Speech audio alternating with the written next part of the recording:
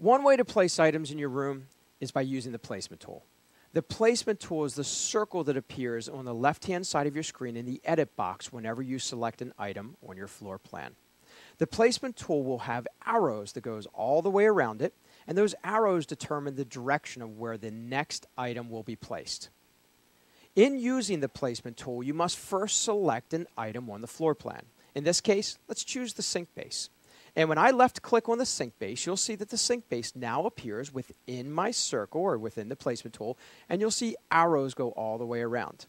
If I were to left-click on the B12, the B12 appears in the placement zone. Whatever you select will appear there.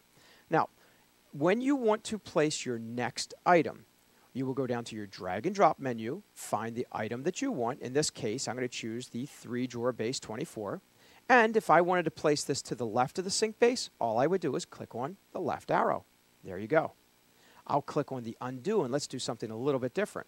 We'll left-click on the sink base again, but this time, instead of saying move to the left, I'm going to click on the arrow that points down to the lower left-hand corner on a diagonal. It's actually, if you look right here, it says a 45-degree angle.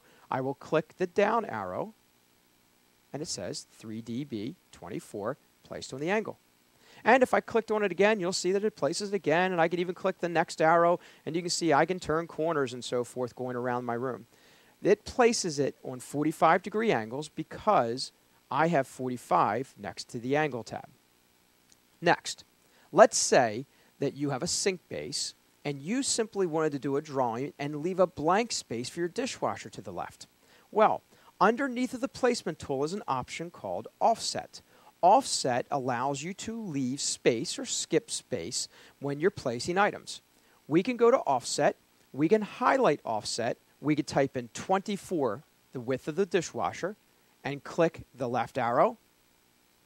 And if you look right here, it tells you it left exactly 24 inches. So if I wanted to move and go up and find a dishwasher, I'll just go to our generic catalog for now, choose dishwasher, and drag it over. You'll see that the dishwasher now fits perfectly.